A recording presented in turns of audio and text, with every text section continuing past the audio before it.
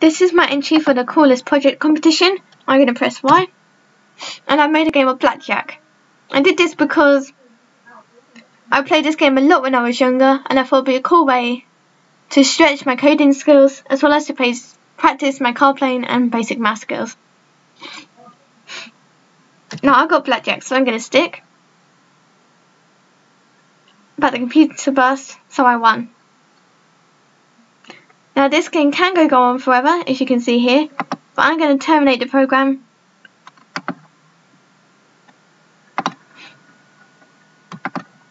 So I can show you the code and get the save quickly. The hardest bit I found for me was integrating the graphics, because it is something that I self-taught myself,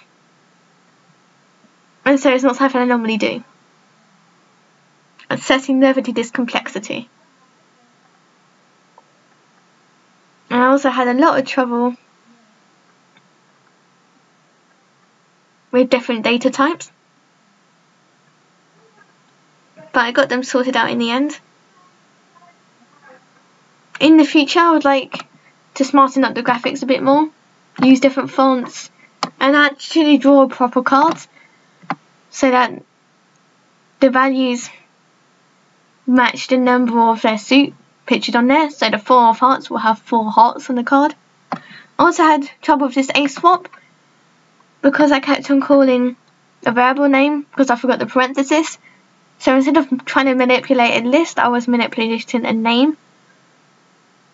And it wasn't until I thought to add print statements in places that I realised what I was doing and was able to fix it. Now this is my hand class.